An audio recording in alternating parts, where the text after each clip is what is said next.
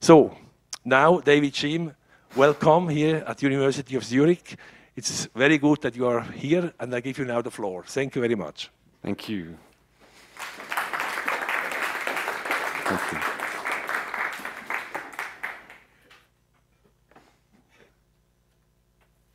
So, before we speak about Messiah mode, first we have to understand the political context that we're talking about, a little introduction to Jewish political thought in our times. So, I'm going to appropriate or reappropriate this tradition we have. I don't know if any of you recognize this. These are images from the Passover Haggadah. This is the story that we tell on the Passover holiday. We say there's 4 types of Jews, and we've done this for hundreds of years, and so I'm going to appropriate this and say, yes, there are 4 types of Jewish political thought.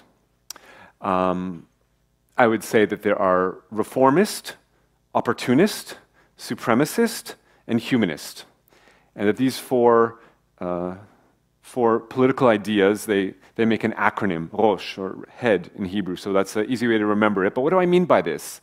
Well, each of these political streams can be understood in the way that it relates to the Jewish texts, the Jewish religious books like the Torah and the Talmud. The question that you would ask is the Torah holy, and is the Torah just? Right. So coming into modern era, right, the vast majority of Jewish folks are living in the context of Orthodox Jewry and Orthodox Judaism, and so I term that political camp supremacist camp, and they answer to these questions yes and yes. Yes, the Torah is holy. Yes, the Torah was written by God, and it is, sacred as such. And yes, it is just when it says in the Torah that, the Jewish people are God's chosen people, and that God is a real estate agent who gave the land of this Israel-Palestine to the Jewish people. That is just. That's correct.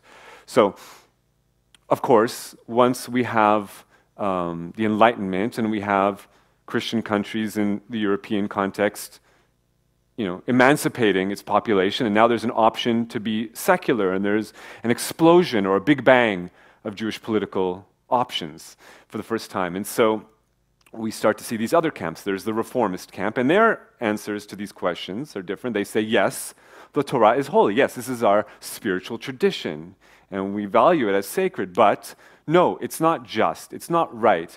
We need to tinker with it and adapt it and adjust it and amend it to be in line with our modern ethics and values. So that's the reformist movement. The next movement to emerge at this time is what we would consider, I call it the opportunist camp. That's like the modern Zionist position. And they have the opposite. They say, no, of course the Torah is not holy. It was written by men and then edited by other men, over various eras. And it's literature, it's our traditional literature, but it's not the Word of God. But yes, it is right that it says that this land belongs to us. So in brief, no, there is no God, but yes, God gave us the land of Israel. That's the Zionist opportunist position. And then, of course, there's also what was 100 years ago, perhaps the largest of these camps, the socialist camp. I call it the humanist camp, and they would answer to these questions no and no. No, the Torah is not holy, it's just literature, and no, it's not right that we are chosen, that we are any more important than any other people, and so that doesn't reflect our values. Now, of course, when I lay out these 4 political camps, I can already imagine some folks here might be saying, come on, David, get real. I mean, it's so obvious. You're making it so obvious. These are so biased. The terms you use, supremacist, humanist, it's very clear what you're thinking and feeling. And okay, legitimate. I'm not trying to pretend I'm anything else. This is what I'm thinking. These are my views. I firmly, place myself in that camp, in the humanist camp, but I would argue that no matter what camp you're from, you would still see the same 4-camp schema. So let's say you would still see yourself as the most noble, but you would still recognize it. So let's say you're from the reformist camp. So you'd say, we are the stable ones. We provide stability to the system, right? those Zionists, they're hawkish, the religious, they're old school, and the socialists, they're too far left. But you'd still recognize it. Same if you were a Zionist, you'd say, yes, we are the heroic ones, right? The reformists, they're spineless. The religious, they're useful. They help us implement our plan to acquire more territory. And of course, the leftists, they're traitorous. Same if you were in the religious camp, you'd say, we are the intelligent ones, right? And so on and so forth. So you would see yourself in the best terms, but regardless, you would still understand or perceive the same four-camp schema. That's what I'd argue. So again, perhaps if you'd like, we can, deplete these of their valence, of their political orientation. We can say, okay, liberal, nationalist, religious, socialist. Those are the four camps, and those are unbiased terms we can use, but it doesn't make a really handy acronym that's easy to remember. And of course, I'm making the presentation, so I'm going to use my own four-camp Roche schema. These are the terms I'm going to use for the rest of the presentation. But the idea is just to give you a grounding upon which we can build, upon which we can start to understand, start to interpret Jewish political thought, and more specifically, the Israeli political reality that we're living in. Okay, that's just the introduction. Now, let's move on. We're looking at the Knesset, Israel's parliament, and as you can see, the vast majority of seats are controlled by the nationalist camp, right, the opportunists. And the second largest camp, the red camp, they are the supremacists, or the Orthodox, the religious camp. So, of course, this isn't just a one-off. This isn't just like only in this political moment. This is something that has existed for a long time, at least as long as I've been tabulating the official results of the government. You can see election after election after election since the start of the millennium. Every time, it turns out, the largest camp is the nationalist camp, and the second largest camp is the religious camp. So what does that mean? What does it look like and feel like to live in a country in which the nationalists rule, are in the driver's seat, and the religious are in the shotgun position? So for us, what it feels like is Netanyahu consistently prime minister for the last decade. But every few years, he cycles through a different education minister. And every time that education minister is religious, and each one more religious than the last, and implementing their vision of what they want to see, what values they want to imbue into the school system so that the youth will grow up with these values. Now, here's just a slice to give you a sense of what I mean by that, of what this feels like. So, Bnei David, this is the most important, perhaps, educational facility.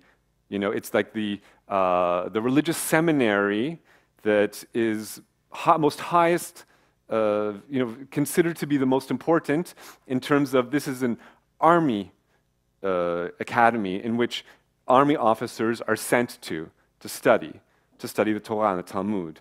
So in the settlement of Eli, at this academy, you have rabbis teaching these lectures, and I'm just going to give you some quotes directly from the Hebrew so you can evaluate what kind of messages are being put forth and passed on. So here's Rabbi Eliezer Kashtiel, and this is what he has to say to his students. Due to the abolition of legal slavery, there are now deficiencies since no one is responsible for the property, right? Humans' property. With the help of God, it will return. Slavery will return. So who are going to be these slaves? The non-Jews will want to be our slaves, he says. Being the slave of a Jew is the best. They must be slaves. They want to be slaves. Instead of wandering the streets, being foolish and violent, harming one another, now his life begins. All around us, there are nations with genetic problems. Ask any simple Arab where he wants to be. He wants to be under the occupation. Why? Because they have a genetic problem. They don't know how to run a country. They don't know how to do anything. Look at the state of them. This sounds kind of racist. Yeah, he goes on. He says, yeah, of course racism exists. Are we unaware that there are different races in the world? Is it a secret? Is it untrue? What can you do? It's true. Yes, we're racists. We believe in racism. Correct. There are races in the world, and nations have genetic attributes. So it requires of us to consider how to help them. Racial differences are real, and this is precisely a reason to offer help. Okay, wow, that's really something. This is the premier, military academy in the state of Israel. Wow, okay, but maybe this is just one-off. Maybe this guy's an exception to the rule. Surely this can't be the bulk of what they're teaching, right? Okay, so we move on. Here's another rabbi, Giora Redler, and what he teaches, takes a different tack. What he'll have to say is about the Holocaust. He says, the Holocaust wasn't really about killing the Jews. That's not the Holocaust. Okay, so what is the Holocaust? All those excuses that it was ideological or systematic, that's nonsense. Because it was out of ideology, in a way, it was more moral than if it was just people just murdering, right? Humanism, the whole secular culture of believing in man, that is the Holocaust, he says. The real Holocaust is to be pluralistic, to believe in man. That is called Holocaust. Wow. For many years already, God has been screaming that the diaspora is over, but people don't listen to him. And that is their disease, which must be cured by the Holocaust. Wow. So Jewish people living anywhere in the world other than the state of Israel, that's a disease. And the cure for this disease is to genocide said Jews. Wow. That's about as revisionist as you're going to get. That's pretty sickening stuff. And then he goes on. In relative terms, the logic of the Germans was internally consistent. Hitler said that a group of people, a certain group in the population, is the source of evil for all humanity. They cause evil to humanity, and therefore they must be exterminated. Okay, so let's start with the question. He says, was Hitler right or not? Seems like a pretty obvious answer, right? But you'll be surprised. He says, he is the most righteous person possible. Of course he was right in every word he said. Talking about Adolf Hitler. He goes on to explain, right? What does he mean by this? There is the masculine world that wages war, that is concerned with respect. And then there is the soft, moral, feminine world of turning the other cheek. This is how these are the intonations that he actually uses when he gives it. You can watch it all online, of course. Incidentally, these videos are easily accessible. And it's the Jews that carry on that tradition, trying to ruin all of humanity, and therefore they are the real enemy.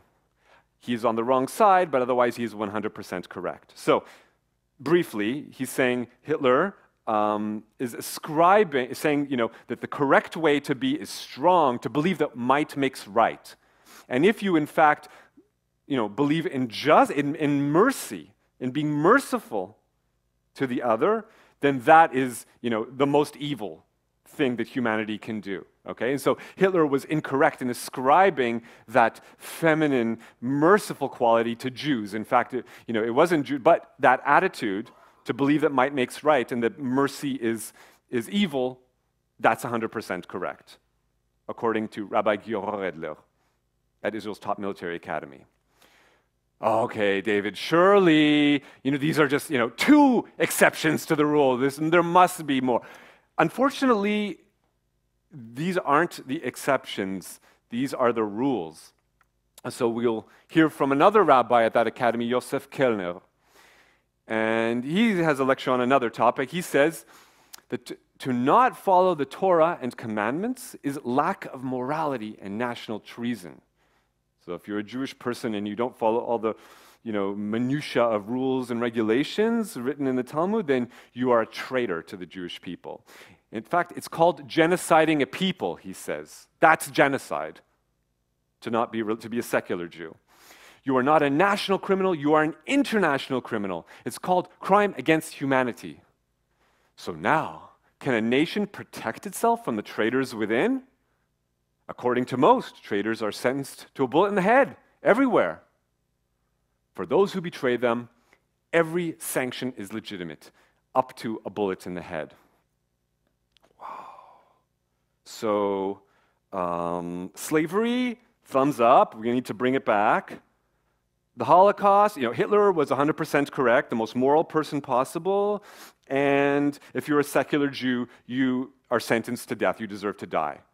if I'm summarizing the ideology of the top military academy in the state of Israel, paid for with my tax money.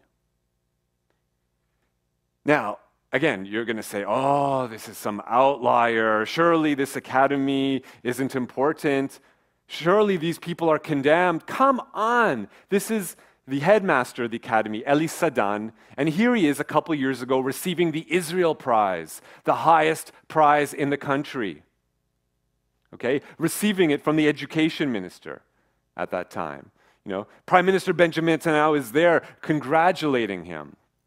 Okay? Now, I should point out that coming up on the April elections that we just held a few months back, of course, everyone running for election wanted to come to this important academy to be able to speak to the students and, kind of get them excited about the idea of voting for them, perhaps. But the headmaster did not allow Bennett, the education minister, and he did not allow Netanyahu, the prime minister, to speak to the students. The only politician he allowed to speak to the students was his favorite politician, and that's this man, who, previously the chief rabbi of the Israeli army. Now, Netanyahu just made him the most recent education minister. This is our new education minister, Rafi Peretz. And Rafi Peretz, what does he do now that he's our education minister? Well, if you can imagine this, he gives a prize to who? Who does he give a prize to? This man, Yitzhak Ginsburg. Now, I'm going to be bombarding you with names, and I don't expect you to remember almost any of them, because come on, right? But if you're going to remember one name, maybe just this one, because this is probably the most racist rabbi in the country, and quite sickening. And at that, he, a decade ago, published a book called The King's Torah, or Torat HaMelech. And this book, it's like a theological treatise. It asks the question, under what circumstances may a Jew kill a non-Jew? And he comes to the conclusion that pretty much under any circumstance, he writes there is justification for killing babies if it is clear that they will grow up to harm us. So, this is the man who receives a prize from Israel's education minister, essentially, publishing a Gentile murdering manual. Oh, so what, they didn't report this in the Basler Zeitung? Is this not ridiculous that I have to fly all the way over here and burn up all these fossil fuels to explain this to you, this basic stuff? That's a problem, and you need to start asking why that is. But that's for you to figure out. In the meantime, Rafi Peretz, the education minister, coming up on those last elections in April, he voted to merge his party with the party of Meir Kahane, or the followers of Meir Kahane. And if I've already given you a long list of horrendous manifestations of racism in Israeli society, which are horrific enough in and of themselves, but then this step to me is a red line, is another beyond the pale moment. And it wouldn't necessarily be obvious to folks in this room who maybe don't have the same grounding in Israeli history. And so, but once it did happen, once Peretz decided to merge his party with the Kahane's party, to legitimize them, to mainstream them, to bring them back into the fold, and to give them a step into the next government, I said, okay, we need to understand what this means, how horrific this is, and we need to understand the movement of Meir Kahane and what he represents and why this is so scary. So the story of Kahane doesn't start in Israel. It starts in the United States many, many decades earlier, and that's what I'm going to take you to now. The rest of the presentation is about the life and times of this man, Meir Kahane. So Kahane, he grows up the son of a rabbi, and that means he's part of the supremacist camp, the Orthodox camp. But at the same time, every time that Zev Jabotinsky, the leader of the revisionist Zionist movement, every time Jabotinsky comes to New York, he stays in the home of the Kahana family. So he's also growing up within that tradition, within the Zionist tradition. Now, so on one hand, he's studying Talmud in religious seminaries. On the other hand, he's getting arrested on the streets of New York City, protesting, in this case, protesting the arrival of the British foreign minister at that time for his Palestine policies. So in any case, what does this mean? I would argue that Kahana, growing up in each of these camps, actually fuses the two, combines the two of these, and creates a new camp in a way, because each of these camps, the religious and the nationalist, they're both right-wing camps, but at the same time, each of them has like a release valve, in a way. So think about it. The nationalists, right, they want to acquire more and more territory, but at the same time, they're secular. So you can still have a conversation with them on a logical basis, right? That's their release valve. Now, the religious camp, their vision is a totalitarian one. They want to implement a theocracy. There's no place for non-Jews in their vision of what they want the state of Israel to become. But traditionally, the ultra-Orthodox position was that they were pacifists. They wouldn't be activists. They didn't want to physically implement that vision of what they wanted to come to pass. They would say that that's for God to do. That's for God to come down and bring that into being. So that's their release valve. Right? So each of these right-wing camps has a release valve, but when Kahana combines the two, then that new camp wants to implement this, theocracy by force, by activism. And so I would argue that this new manifestation is a fifth camp. I would call it either the monarchist camp or the messianic camp.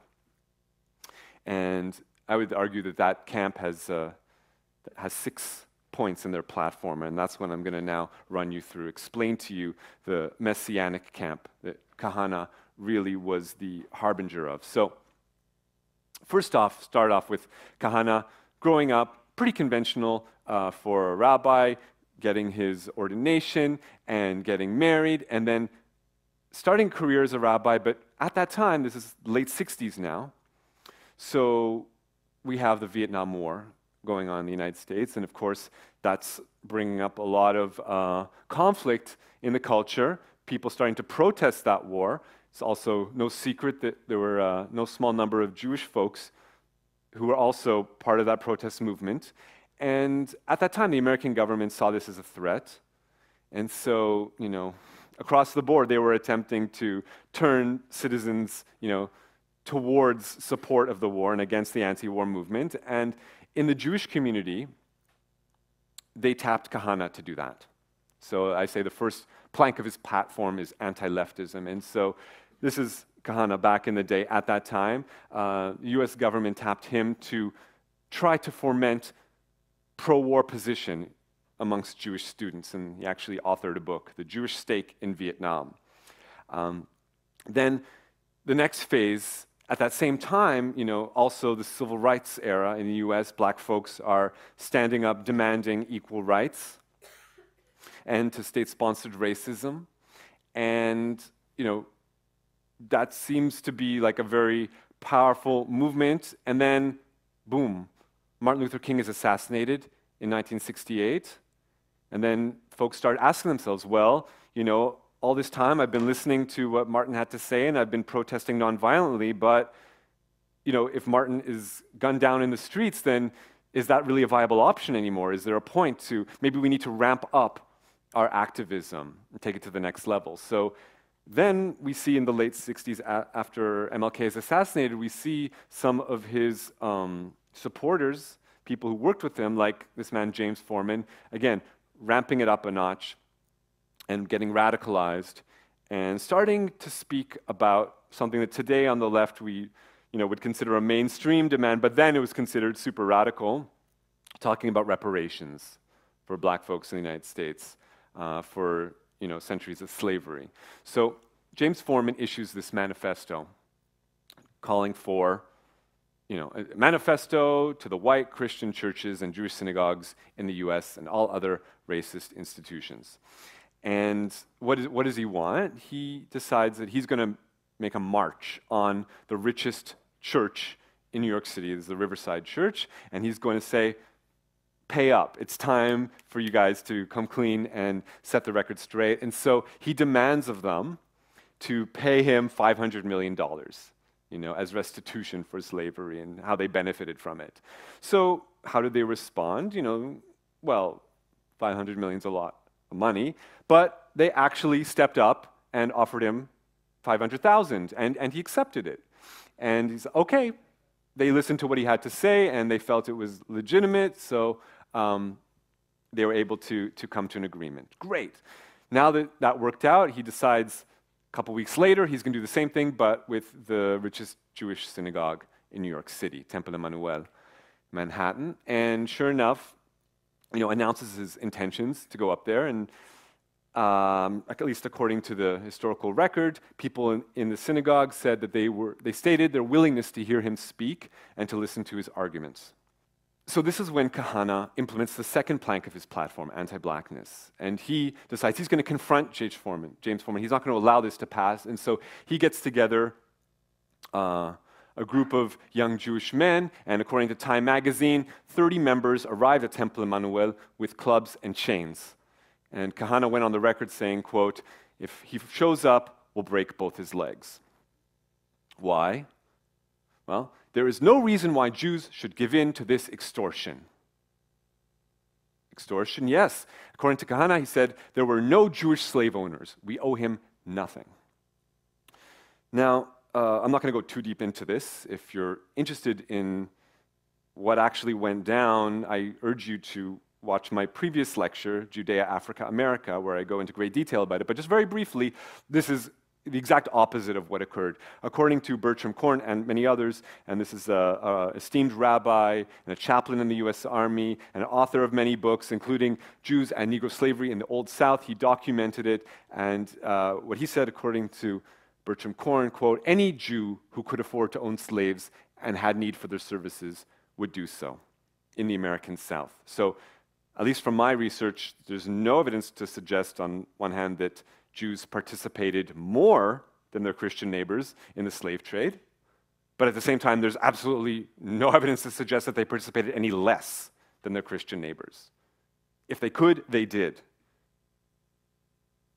So there is a lot to account for.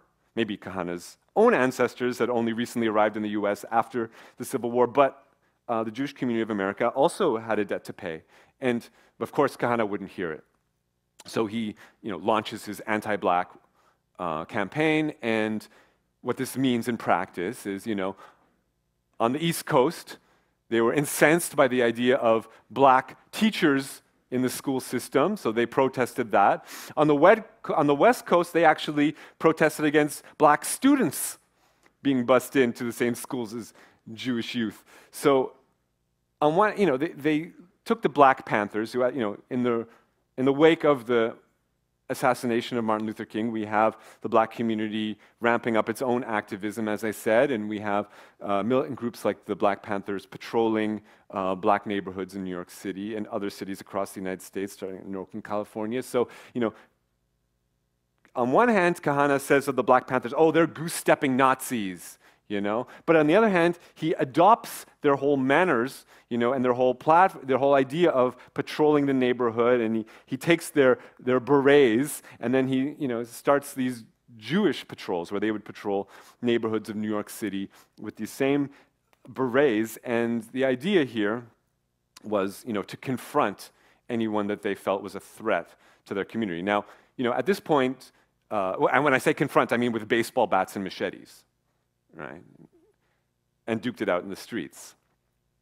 Now, some people may recall living in the US at that time, and they'll take issue with this, and they'll say, come on, David, is that really fair? Is it fair to put all this on anti-blackness, on anti-black racism? I mean, at that time, not only New York City, but in general, there was a massive amount of urban blight, specifically in New York, but also in other American cities, and if you were a person who was able to, then maybe you would have moved out into the suburbs, white flight.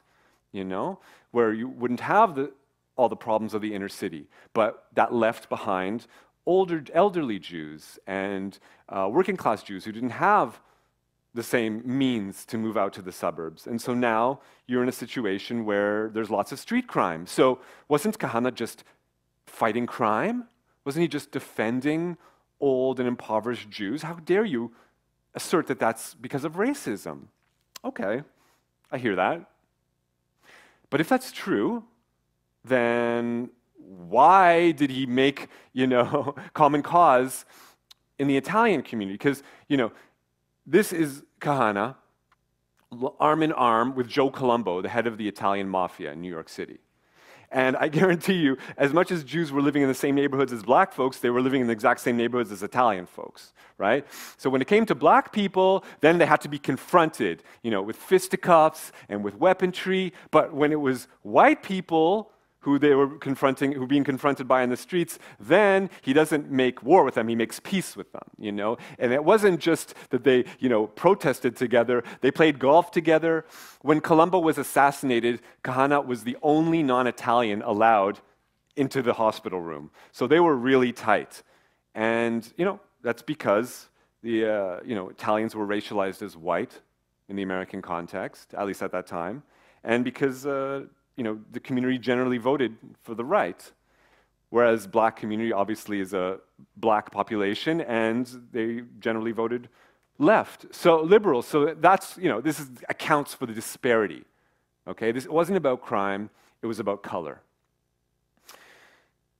And at that time, because the mayor of New York City actually enjoyed a lot of support from the African-American community, he was very well loved. New York City was probably the only city that didn't burn, that didn't go up in flames after Martin Luther King was assassinated, because John Lindsay walked through the streets of Harlem and showed the people that he was of them, and that he also was horrified by the assassination. So it was like, the only American city that didn't go, but because he enjoyed that support, and because he supported black political aspirations, the Kahanists hated him. Everywhere Lindsay went, they would harass him and harangue him and make his life hell, and he would have to duck out the back door, from speaking engagements, to the point where, on the eve of his re-election, he actually had to bring Golda Meir, former prime minister of Israel, at that time prime minister, he brings her into New York City to give her the keys to the city, hoping that that might save him, that might sway some of the Jewish voters that he had already lost because of this constant harassment from Kahana and the Jewish Defense League. So if up until now, Kahana has been an asset of US intelligence, now he becomes an asset of Israeli intelligence, right? And this is Geula Cohen, and she's a lawmaker in the Israeli parliament, and she comes to New York to meet with Kahana, and she tells him, why are you wasting time with the Schwarzes? All right, I probably don't have to translate that for German-speaking folk. Obviously, this was meant disparagingly towards black folks, and what was she suggesting here? Instead of spending his energy fighting the black community, she had a different suggestion. The Soviets should be the target of his efforts. And why? What was the reason for this? So at that time, as you probably well know, this is a poster campaign conducted by the USSR. I don't expect you to read Russian. I'll translate it for you. There is no God. Okay, what is meant by this? Well, the Soviet government was anti-religious. They were, a secular government that wanted to convince their citizens to abandon religiosity. And here you have posters of, explaining, oh, why do we need these pictures of Jesus? We can throw them away. After all, we've been to space and we can see there's no God there, right? And so this was an effort to modernize the society and push industrialization. And their campaign was across the board. It wasn't specifically to one religion, it was to all religions. And yeah, there's, in their poster campaigns, they'd have a picture of a rabbi, but they would also have a picture of an imam and priest. And if anything, they focused more on Christianity because most Russians were Christian, right? So their campaign was abandon religion altogether. But at that same time, the Soviet government was also opposed to Zionism. It opposed, especially after the Six-Day War, You know, it opposed Israeli expansionism and supported Arab nationalism. And so, anyways, after 67, you see this resurgence in interest amongst Jews living in Soviet Russia to reconnect to their Jewish roots and to practice Judaism. Now, in response to this, you know, Jewish folks around the world began to demonstrate in solidarity with them. So we have campaigns. Equality now for Soviet Jews. Let these people practice their religion. Now, Kahana was nowhere to be found. Protest went on, and you know, it didn't meet with any success, so eventually protesters had to ramp up their demands and said, okay, well, let them live as Jews or let them leave. You know, let them practice their religion or allow them emigrate. Kahana's still nowhere to be found. He's, you know, somewhere on the sidelines. In any case, things didn't improve for Soviet Jews, so they had to ramp up the solidarity protests. And then, at this point, people are just like, let our people go. We demand the right to emigrate and to move to another part of the world where we can be Jewish and, you know, not be repressed by the state. So now, this dovetails with Kahana's ideology, with the third plank of his platform, which I call anti-diasporism. Anti-diaspora. And this is when he joins the movement. And then he's, you know, a strong campaigner demanding that the Soviet government allow Jewish people to emigrate. And the way that this manifested was not only with street demonstrations, but they would harass and harangue any Soviet official that was stationed in the US, their wives, their children, anything associated with Soviets. And here's, you know, an image from streets of New York City. They actually have to be flanked by police officers in order to get from A to B, you know, really ramping up the rhetoric, red blood will flow, and, you know, taking up arms, practicing doing target practice to improve their, and actually shooting and bombing. And, you know, for this, Kahana was heralded as like a leader of the struggle to free Soviet Jews. Now, what was the response of the mainstream Jewish community to Kahanism? So on the face of it, you know, the mainstream leadership, those who were, you know, the accredited leaders of this, the struggle to free Soviet Jews, like Malcolm Honlein, you know, said, oh, you know, Kahana, no, I would never work with Kahana. He's beyond the pale. That man's an extremist, you know, not for me. You know, that's, we don't have anything to do with him, and we don't communicate with him, you know. But turns out that was a complete whitewash. You know, 30 years later, we find out, you know, Malcolm Honlein has gone on to be one of the most powerful leaders in the Jewish community, the head of the Conference of Presidents, and come to find out they were playing us the whole time, that this was, you know, classic good cop, bad cop routine, where, you know, Honlein was the face of the struggle, you know, and he said, oh, I got nothing to do with Kahana, but behind closed doors, they were coordinating strategies. Okay, Kahana would, you know, ramp up the struggle, and then Honlein could say, oh, we got nothing to do with that, you know, that's him, that's not us. But in fact, they were coordinating the whole time. The best way to understand that is Kahana's uncle, Isaac Trainin, and he actually headed the fundraising arm of the Philadelphia Jewish community. And what he said of Kahana and of the way that the mainstream Jewish leadership at that time worked with him hand in glove, he said that they would curse him in public but give him money under the table. Of course, there were those who didn't even bother going under the table. There were just those who give him money over the table, like Jackie Mason and others who actually organized promotional events, you know, to raise funds for Kahana, straight up. So,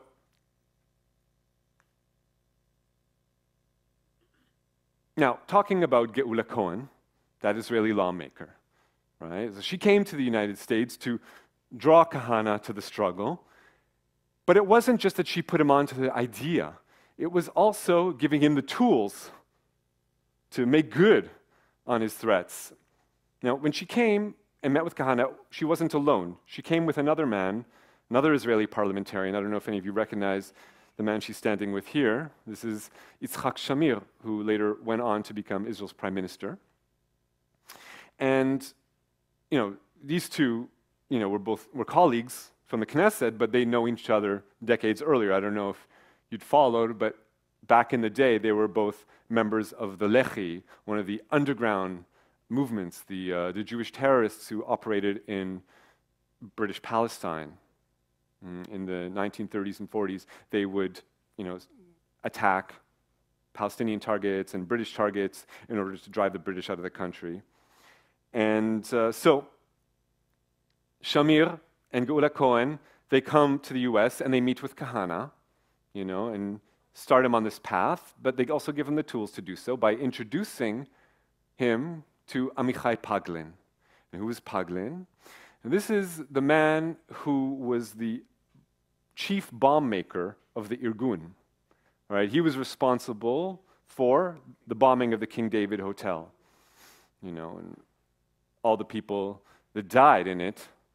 And other bombings, Paglin was the mastermind. And so now, Paglin is being brought to meet with Kahana to teach him bombcraft, to teach him and his henchmen how to build bombs. And then that information was then turned into, instruction manuals. The Jewish Defense League, they then, printed these instruction manuals where they explained how to make a Molotov cocktail and incendiary time bombs and booby traps. And they passed this knowledge on to the rest of the followers of Kahana. So not only would they explain to them how to actually make the bombs, they would tell them who the targets should be. They would publish these lists of enemies of the Jews, so-called, people they determined to be the enemies. And in these texts, they would write, well, we cannot advocate any illegal activity. However, such groups have been the recipients of beatings and even a few bombings. Although we lose no sleep, we cannot tell people to do that. It's illegal. So in other words, wink, wink, nudge, nudge, you know what to do. We can't explicitly say, go kill these people, but here's the instructions of how to make a bomb, and here's the people we think deserve to be bombed. You do with it what you will. So they would publish these, and they would people would, in their name, go out and try to assassinate these people, including the U.S. ambassador the Soviet ambassador to the UN and the Soviet ambassador to the U.S. And they would, bomb cars, and they would bomb boats, and they would bomb bookstores and restaurants, and of course, cultural events too. Why cultural events? Because at that time, it's the middle of the Cold War. There's hardly any cultural communication between Americans and Soviets, but there were a few efforts to kind of bridge the gap between these peoples and kind of melt the ice. And so, one of the American promoters who worked hardest to bring Soviet cultural productions to the United States was this man, Saul Hurok, an American impresario, happened to be Jewish. And because he did so, because he crossed the picket line that the Kahanists had established, because he refused to go along with their boycott, divest, sanctions program against Soviet Russia, so he was targeted as well. And so he's in his office in downtown New York City, and the office is bombed by the Kahanists. Of course, the office was gutted. Saul Hurok himself was injured. He survived, but one of his secretaries didn't. One of his secretaries was killed. Again, it's not necessarily relevant one way or another, but bears mentioning that that secretary happened to be Jewish as well. So they now have Jewish blood on their hands. And when it came to court, the men who were responsible for this death, Alan Dershowitz was the lawyer to defend them. And of course, he wrote about it in a book. He explained it all in the book he authored, The Best Defense. He writes there, Iris Konis, that's the name of the secretary, and other victims of my clients who have gone free because of my legal arguments. She was killed by someone I defended who I know for sure was guilty and went free. My client in that case told me and the world that he was guilty. Well, today, that's back in the day. Nowadays, Dershowitz still remembers it well. He says, in these days and times, it was the first big case of my career, and probably in many ways my favorite case. So, Dershowitz has gone on to an illustrious career. You know, now he's taken that to, he's written The Case for Israel, and of course, perhaps this is why Netanyahu a few years ago nominated him to be Israel's ambassador to the United Nations. He didn't accept that dubious honor, but in any case, Kahana was mad popular. You know, people streamed to his side. Now, why? What was the secret of his success? How was he able to convince so many young Jews to join his movement? Well, at least one answer was offered by this man, Shalom Komeh, who was the head of the American Jewish Committee, mainstream Jewish organization. And at that time, when Kahana finally died, you know, he eulogized Kahana and saying, well, Meir Kahana must always be remembered for the slogan, never again. And what is meant by this? By this he means, you know, that the Holocaust should never happen again. So invoking the Holocaust is, you know, the right and privilege of Meir Kahana, and for this he should be remembered. Now, well, how did he do it? Literally at every single event. No matter what the campaign was, never again. Jewish Defense League, never again, never again, never again. It didn't matter what the cause was, or if it had anything even remotely to do with the Holocaust, or even approaching that level of horror. So, I mean, to ridiculous lengths. So here's Jesse Jackson, you know, the first African-American man to run for president of the US. No, Jackson is a black Nazi. Jackson is a Jew hater, according to the Jewish Defense League. You know, Vanessa Redgrave, the actress, because she stood up to the Kahanists. No, Redgrave, Arafat, Hitler, there's no difference. No worries, take care, thanks for coming out. You know? I mean, it got so disgusting that even when the JDL would be fundraising, trying to raise money for its own activities, even then they had the audacity to use this image, this, you know, picture of a young boy in Nazi Germany being accosted by the Gestapo, and don't let it be in vain, please give as though people's lives depended on it. So, you know, guilting people into, oh, give us money because of the Holocaust is imminent. That's why you should give us money, because of the Holocaust. Really, such chutzpah. Of course, that same American Jewish Committee, you know, when young Jews today, progressive Jews, are invoking that term, never again, to talk about the detention centers into which the US government is rounding asylum seekers, saying never again means never again to anyone, not just us. You know, then the American Jewish Committee is like, oh, how could they? This is gross, you know, usage of the term, and they shouldn't be using it, and how dare they use it? Okay, you know, for Kahana, it's fine. If you're right-wing and using it to ramp up fear amongst Jews, you know, to close ranks within the community, then it's all good. But when left-wing use it to actually demand an end to concentration camps on US soil, then it's a problem. Of course, no big shock from the AJC when there were actual Nazis on the streets of America. What did they do? How did they respond? When, you know, here's George Washington. There used to be actual Nazis, and well, now they're coming back. But back when, you know, the first round, when Nazis were actually marching in the streets, and they actually had enough support to fill Madison Square Gardens in New York City. This is a Nazi rally, right? And at that time, the head of the American Jewish Committee wrote to the owner of Madison Square Gardens, no, don't shut it down. Give them their say. Allow them to, you know, free speech and all, you know, they should have a platform as well. So really, with your checkered history, I really think that the AJC should sit this one out when it comes to responding to Nazi threats, and who has the right to invoke the memory of never again. But in any case, you know, it is fair to say that the Kahanists did stand up to real live Nazis. You know, it wasn't just in word, but also in deeds. So they would actually send bombs to the heads of the U.S. Nazi Party. You know, they didn't always explode, but they would send them. And not only would they, you know, confront the leaders of the Nazi Party, but, you know, think of at that time, we actually have Nazis organizing marches in the streets of the United States. This is at that time a guy who organized a white power rally, and of course you need to fill out a form, submit it to Philadelphia City Hall in order to get a permit, right? So he writes there, what's the reason for the demonstration? Well, it's going to be a white power rally to show to white masses the unity of the white race, and that N-word and Jews are cowards.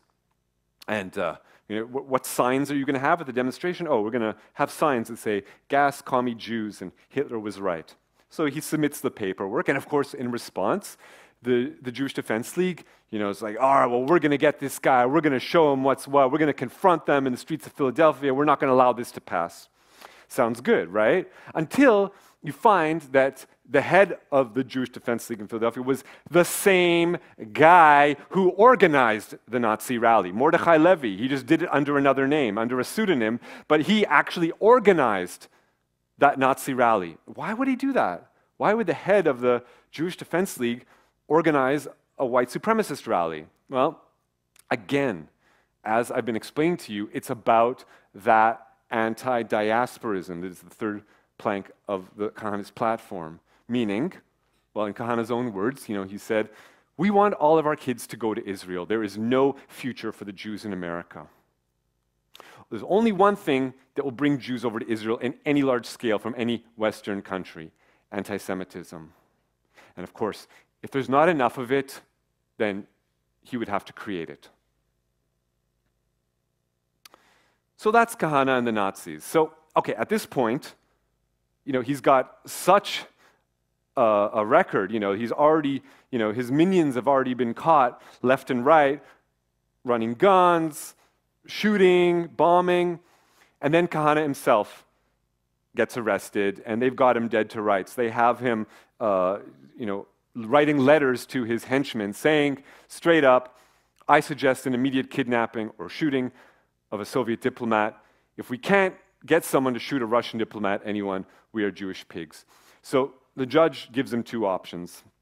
Basically, at this point, you can either go to jail or go to Israel. You decide. And, deciding he doesn't want to go to jail, he decides, okay, this is the moment. He's now going to move to Israel. And when he does, remember, I talked about the different camps, the four camps, the four different modes of Jewish political thought. So there are the two camps from which Kahana drew inspiration, the nationalists and the religious. But of course, as I also explained, the Jewish community is diverse and also has left-wing camps. There's also the liberals and the socialists. And probably like pretty much any community looks something like a bell curve, I imagine. Mostly somewhere in the middle, and then of course there's also on the edges, and that makes up the diversity of political thought. Now, once Kahana comes into the mix, what he does is just the invention of a fifth camp on the far right, and its legitimization means that it shifts the Overton window. So now, how do we measure the effects of Kahanism in North America? Now, the center of the Jewish community is firmly in the nationalist camp, they're firmly in the Zionist camp. Okay, that's the effect of Kahanism in the US. But of course, once Kahana moves to Israel, he's working with a whole different set because, Israel is the nationalist project, right? So it only stands to reason that most of the Jews who move there are of the nationalist variety, right? So when he gets to Israel, this is, what he encounters, a community that is mostly nationalist, as I explained earlier, and with the second largest camp being the religious camp. And so if Kahana was popular in the streets of the United States, he was much more popular in Israel.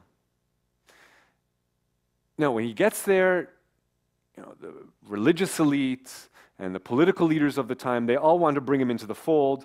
They recognize his potential, but he decides to go it alone. He decides he's going to run in his own right, start his own political party, and he does so, and he makes it into the Knesset. In the Knesset, he starts proposing bills. He submits legislation, and he tables it, and so this is when I say that he launches the fourth plank of the Kahana's platform. I call it anti-love. What I mean by that, here's a sample of a poster that he popularized. And again, I'll translate. I don't expect you to read Hebrew. And this is in English. Jewesses, don't date Arabs or other Gentiles. And of course, this he actually, put it into the form of a bill. And here's the exact text. So you can't say I'm quoting it out of context. Here's the exact text of the bill that Kahana proposed. Jews and Jewesses are forbidden to marry non-Jews, whether in Israel or abroad. Partners in a mixed marriage, which has already been performed, will be compelled to separate immediately. Jews and Jewesses are forbidden to have full or partial sexual relations of any sort with non-Jews. The transgressor of the section shall be punished with 2 years' imprisonment. A non-Jew who seduces a Jew to have sexual relations shall be punished with 3 years' imprisonment. The claim that the non-Jew did not know that his partner was a Jew does not exempt him from punishment. And the Education Ministry will prepare curriculum for primary and secondary schools against intermarriage.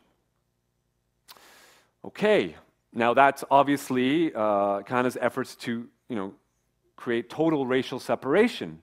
But that's not enough for him. He's got to go to the next level, and he wants expulsion, right? And so this is now the fifth plank of his platform, which I call anti-Gentile. And so here's the text of the next bill that he proposed to the Knesset. Of course, we already see the seeds of it in his manifesto, one of many books he wrote. They must go. There's not a lot of room for interpretation here, not too subtle. A point, straight up, ethnic cleansing is his goal. And here's the text again, so you can't say I quoted it out of context. Only a member of the Jewish people may be a citizen of the state of Israel. The National Insurance Institute, the Social Security, only Jews will be able to benefit from its payments. A commission will be established to investigate the various religions to determine which of them are idol worship. Okay? A non-Jew who wishes to dwell in the land of Israel will have to assume the status of resident alien. What does that mean? The government shall determine the maximal number of resident aliens who may be settled in the land of Israel. So, don't get your hopes up, let's say if you make the cut, we're going to decide, if you're not Jewish, whether you live in the land or not, we're going to have to figure out if you're worthy of it. A resident alien may not live within the municipal boundaries of the city of Jerusalem. So just to start off, ethnically cleanse the capital city altogether. A resident alien may not be appointed to any position of authority and will not be able to vote. So complete disenfranchisement for Palestinian citizens of Israel and anyone else who's not Jewish. Every resident alien will also assume the obligations of taxes and slavery as defined by Jewish law. Okay, you were shocked when I talked of slavery earlier. Here's the roots of it.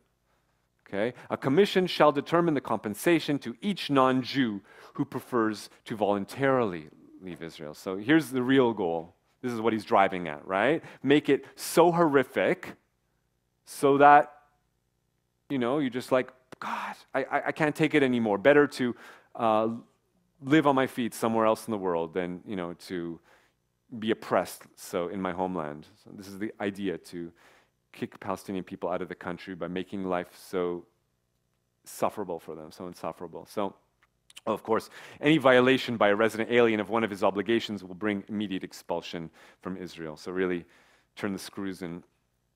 And at this point, when he's proposing these racist bills, at that point, Israel's in a different place than it is today. So back in the mid-'80s, when he was proposing these bills, even the Likud party, even the ruling Likud party, Benjamin Netanyahu's party, the right-wing party, even they were disgusted by this and found that this was, beyond the pale racist. And so you have, at that time, a Likud lawmaker who wasn't known for his liberalism in other contexts, but even he, Michael Eitan, he stood in the Knesset and he just broke it down point by point. He said, Kahana is really, what he's proposing isn't any different from Hitler. The Nuremberg laws are almost identical to what Kahana's platform entails, point for point. It just went down point for point. Kahana wants this, this is what Hitler did. This is what he's striving for, Hitler passed this law, point by point. This is in the Knesset.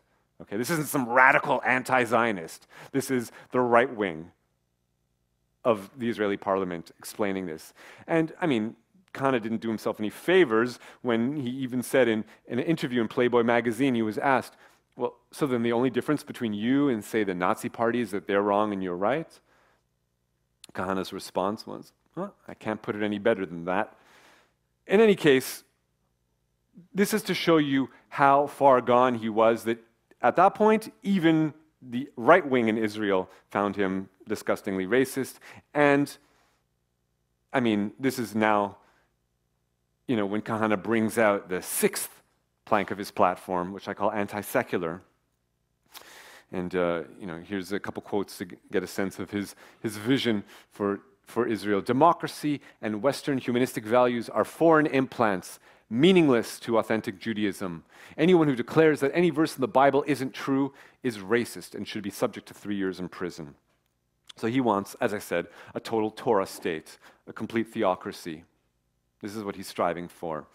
And the way that that manifested, amongst other ways, was in efforts to, well, here again, a poster in Hebrew, but I'll translate it to English for your benefit, to remove the foreigners from the Temple Mount. What is meant by this? Of course, foreigners, he's talking about the indigenous Palestinians. And by the Temple Mount, he's talking about Haram al-Sharif, which is like the holy esplanade in the center of the old city of Jerusalem, where you have these mosques, right? Al-Aqsa Mosque and the Dome of the Rock. And what he wants to do is to turn it into a temple, a Jewish temple, come abattoir.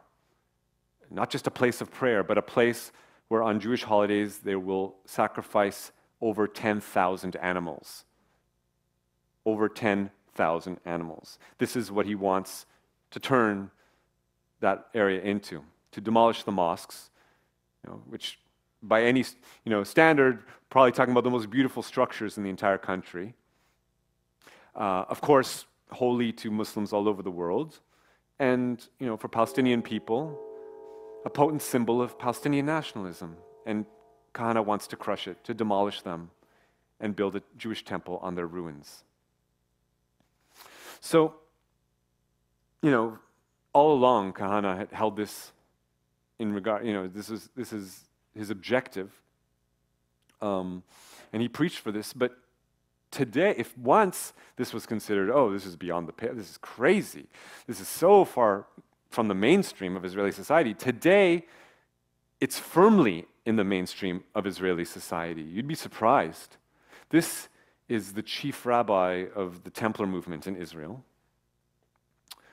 And this guy, he is a straight Kahanist. When Kahana was running for the Knesset, this guy was his number 2. And now he's the chief rabbi of the Templar movement. This is Israel Ariel, the man who, in the early 80s, he actually was arrested by Israeli police and charged with sedition for planning with other Kahanists, Israeli soldiers, to tunnel under the Dome of the Rock in the Al-Aqsa Mosque, to dig and to come up and then take over and turn it into a Jewish settlement. That was his plan. So he was arrested, and then just a few years later, the Israeli Minister of Religious Affairs is already granting Israel Ariel a mandate to start his Temple Institute to teach Israeli students, school children, about the glory of Jewish temples past and to yearn for new Jewish temples in the future. This is, again, my tax money from 2 different ministries, the Culture Ministry and the Education Ministry, funding this man to try to teach Israeli youth to want to build these temples instead of the mosques that exist there currently. And again, this isn't fringe. Here is Israel Ariel getting the famed Jerusalem Prize from the mayor of Jerusalem at that time, Nir Barkat. Okay? Here is Israel Ariel in the Knesset. I took this photo in the Knesset, receiving a standing ovation from members of Knesset and from ministers. So this is the level of mainstreaming of the, when we're talking about Israel Ariel, it's not just that he wants to ethnically cleanse Israel and its so-called internationally recognized borders and boundaries. No, no, no, that's not enough for him. And it's not even enough to ethnically cleanse the country in its maximal borders of greater Israel, with the Egyptian Sinai and the Golan Heights and the West Bank and the East Bank. And no, no, no. He goes further. He actually wants it all. He wants Lebanon. He wants the entire Middle East. I actually recorded him saying this. We will conquer Iraq, Turkey. We will get to Iran too. The mosques and the Christian spires and their crosses come down. If not, you kill all of their males by sword. You only leave the woman. Chief rabbi of the Templar movement, paid by my tax money. And he wasn't the only Kahanist to try to take down the mosques on the Temple Mount. We're also talking about Yoel Lerner, another American-born Kahanist who 3 times tried to blow up the Dome of the Rock. There was, of course, of course, as soon as he would get out of jail, he would go right back there and give tours of the Temple Mount, guided tours. This is how he spent his senior years. There was Alan Goodman, who actually succeeded. He made it to the Temple Mount with an army-issued rifle and killed 2 Palestinians there, shooting up the Dome of the Rock. And when he was finally several Israeli presidents actually reduced his sentence, so he got out after 15 years. When he got out, he showed no contrition whatsoever. He said, what I did was politically correct to fight for a Jewish nation. But it wasn't only them, there was also Baruch ben Yosef, and he, maybe more than anyone else, shows the level of impunity enjoyed by the Kahanist movement in Israel. So who is this man? Baruch ben Yosef. In 1985, Baruch ben Yosef, working with 2 other American-born Kahanists, Robert Manning and Keith Fuchs, they, according to the FBI, they assassinated this man, Alex Odeh. Now, who is Alex Odeh?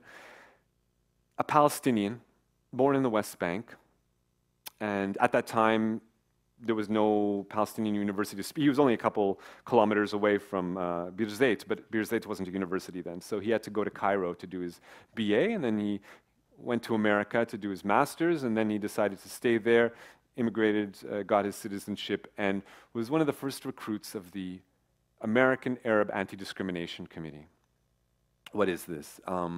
Think, at that time, probably not so different from the times we're living in, but at that time there was like a lot of racism towards Arab folks. In the United States, the idea of Arab people was generally negative, at least the media images were, and these were the ideas that kids were growing up on, whether it was with art or cartoons or Hollywood movies.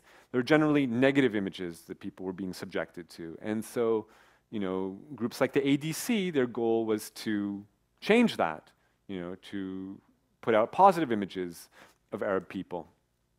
And also, should be said, and we're talking about the mid-'80s, this is the time that's really the first efforts by Arab Americans to organize politically. So what we see is, at that time, in 1985, the ADC taking out full-page ads in the Washington Post and other newspapers saying, well, maybe we shouldn't be spending all this money and sending billions of dollars every year to the Israeli military. Maybe we ought to be spending some of that money on our own youth, on our senior citizens. And because of this, because really for the first time, this is an effort to change the narrative, to challenge the dominance that the Zionist narrative had enjoyed in Washington, D.C. And so because of this, the ADC was perceived as a threat. And that's why Alex Odeh had to be killed, I guess. That's why the Kahanists killed him. They started off by, threatening him, and they'd call him on the regular and threaten him. And I found this evidence in their own files of it. But on October 11th, 1985, later that day, he actually was supposed to speak at a local synagogue. He was doing intersectional work before we even had that name for it, because he really believed in that our safety is in solidarity, working with other communities, Jews, Christians, and Muslims. But that day, he walks into his office, and it exploded. Of course, this was, highly traumatic for his community and for his family. But for the Jewish Defense League, national chair at that time, Irv Rubin, said, well, he got exactly what he deserved. So this is how in America they took the life of a Palestinian man. But, it's not only in America where they're operative. Now the Kahanist movement is in Israel, and its record in Israel is horrific. They have the status of having, the biggest body count on their hands, in their history. This is Hebron, right? This is the largest Palestinian population center in the West Bank. And this is, we're looking at the Ibrahimi Mosque, or the Cave of the Patriarchs. This is a site that's holy to Jews and Muslims. And in 1994, a Kahanist walks in to the mosque and he just sprays everyone with bullets. It's the Friday of Ramadan, and so it was full up with Palestinian men and boys, and he killed 29 and, injured over 100. And the murderer was this man, Baruch Goldstein, another American-born follower of Meir Kahane. He had even run for Knesset on Kahane's party.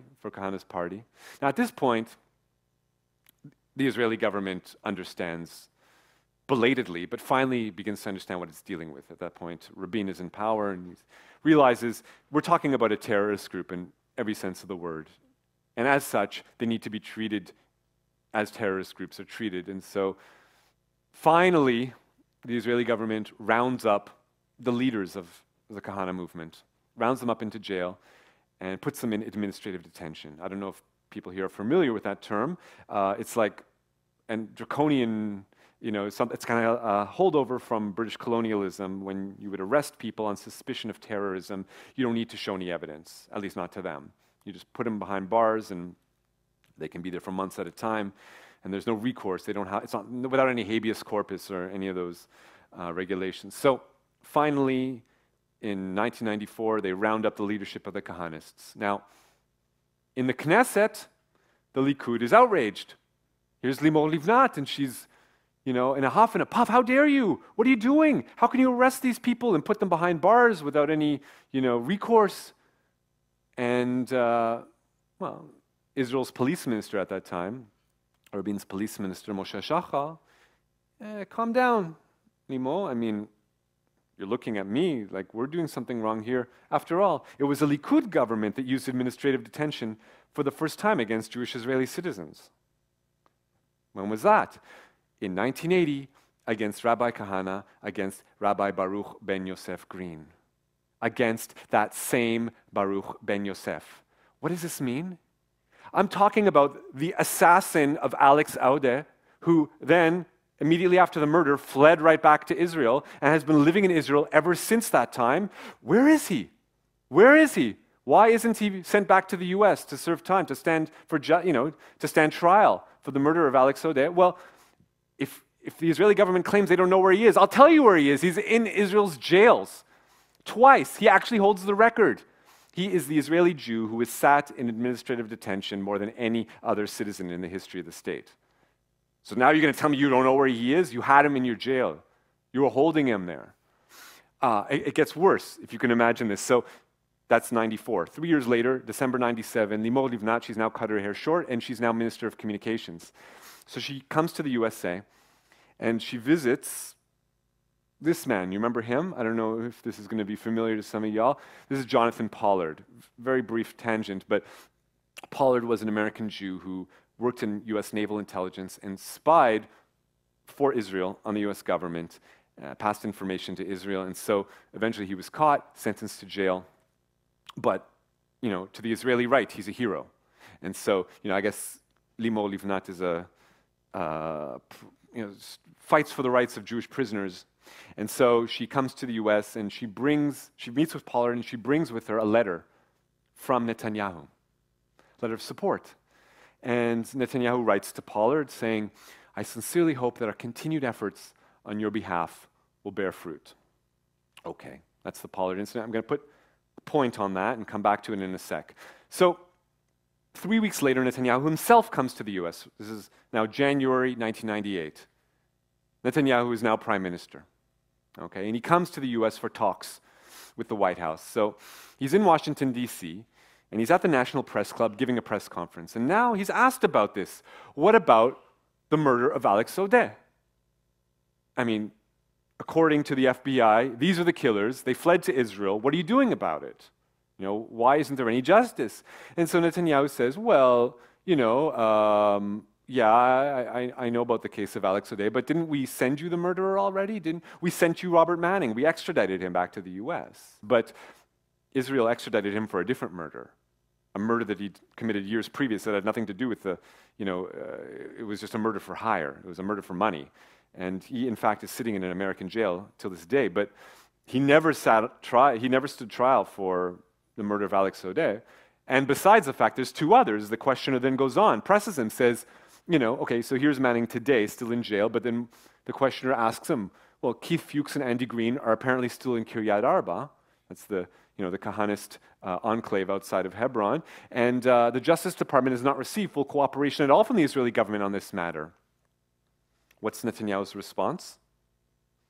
Incidentally, you can go online afterwards and watch the video on C-SPAN to verify it for yourself. I'm not just making it up. Netanyahu's response is, oh, I assure you that our policy is to cooperate fully with the murderers.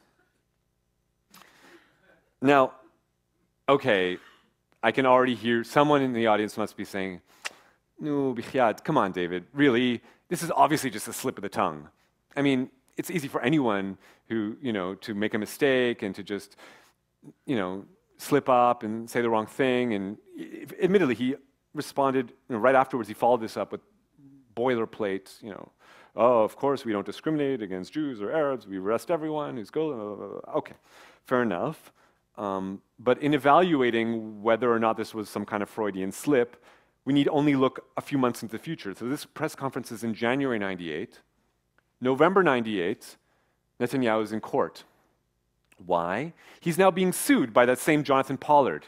Okay, Netanyahu sent him a letter of support, but that's not enough. He's still rotting away in a US jail. He's pissed. You know, here I am sitting in a US jail, and I could be here for the rest of my life. When's Netanyahu going to actually stand up and claim me as an Israeli agent? And maybe in that way, perhaps I could be repatriated to Israel. And this is what he wants. And so he's now demanding, he's now suing Netanyahu in Israeli court, demanding that, you know, and this case goes all the way up to the Supreme Court. So now Netanyahu's in the Supreme Court defending himself from a lawsuit from Jonathan Pollard. And who do you think the lawyer was? Yeah, people generally suspect that Alan Dershowitz would have been the lawyer, but no, actually, it was this man, that same Baruch Ben Yosef.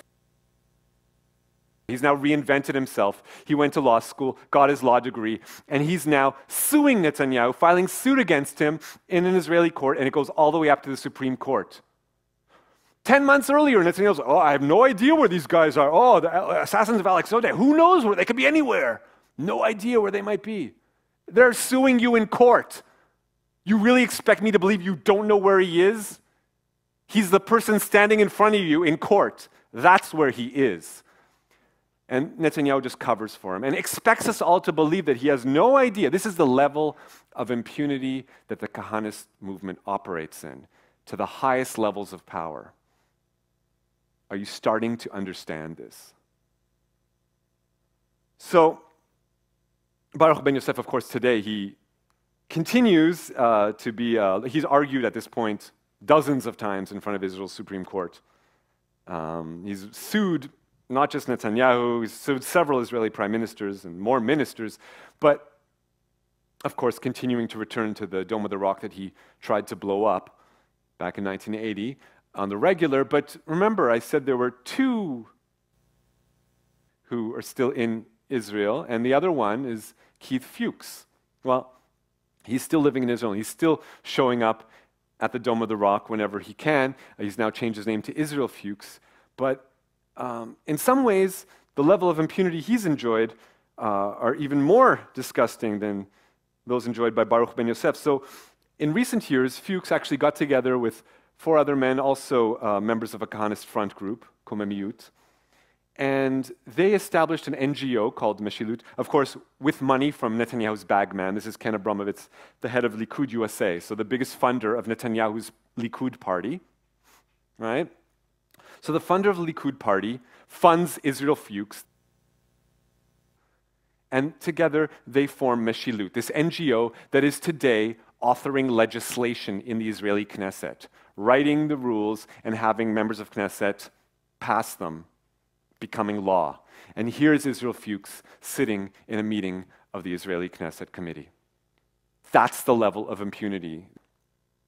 So, you know, the words, the quotes that I've attributed to Kahana, I mean, they're gross in and of themselves, but that was, you know, what he said. That's the laundered English that he used when he was in the legislature. Of course, on the street, it's as gross as you can get, you know, saying, I want to remove the Arabs from Israel because I do not want to kill them every week.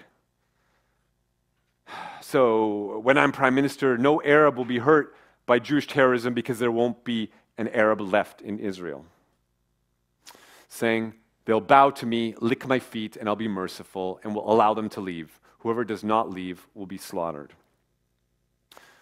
Well, with this level of incitement to genocide, it's no small wonder that in 1990, Kahana himself was assassinated on the streets of New York City by a group of men who later would form Al-Qaeda. This is actually the first terrorist attack of the people that became Al-Qaeda.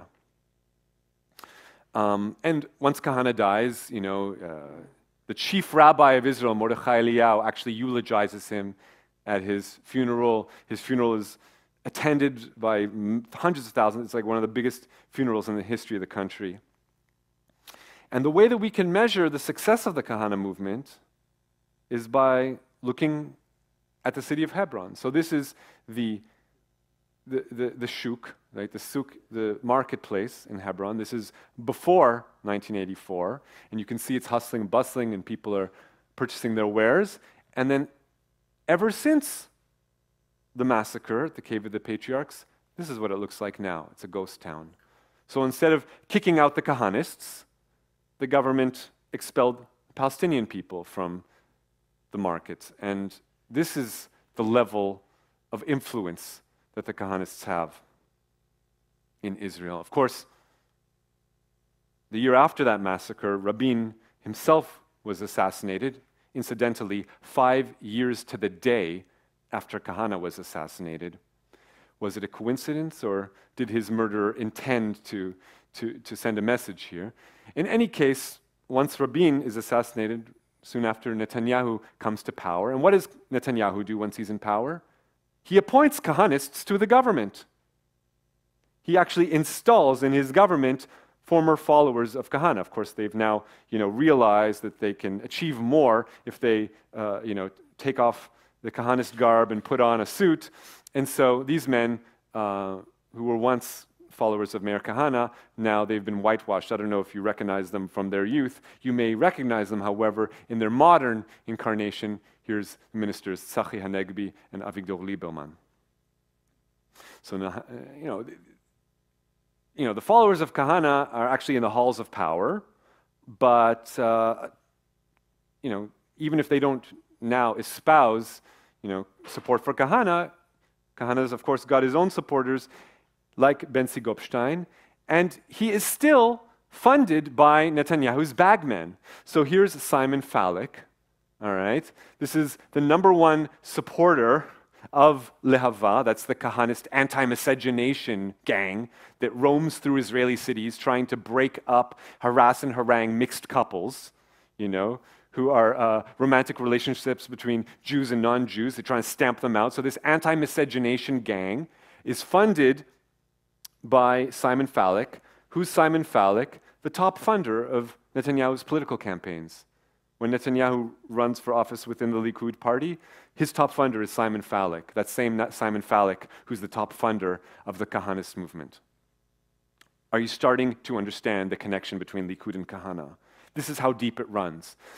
Gopstein asked straight up, are you in favor of burning churches in the land of Israel? Yes or no?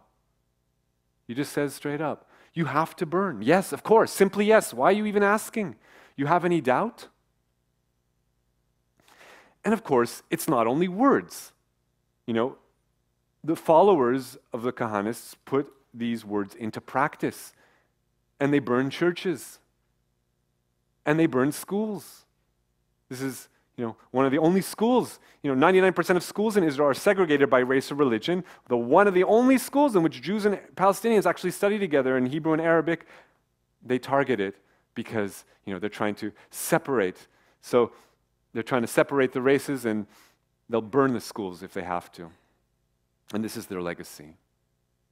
This is Israel today.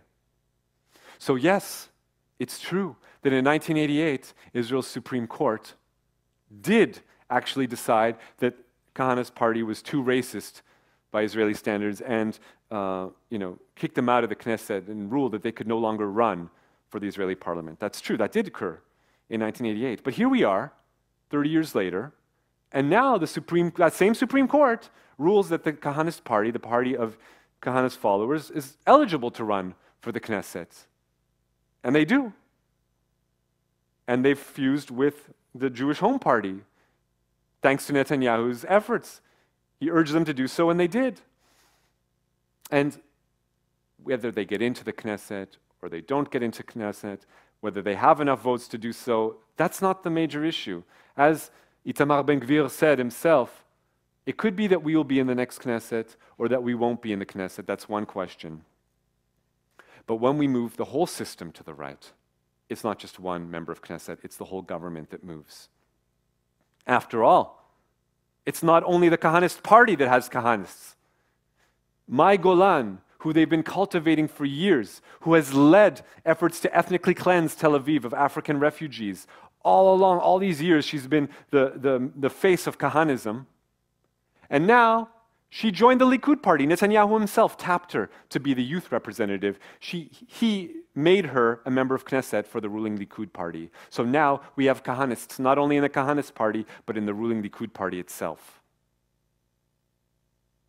This is why I say that we've now entered Messiah mode. Generally, at the end of my presentations, I say something funny or uplifting at the end.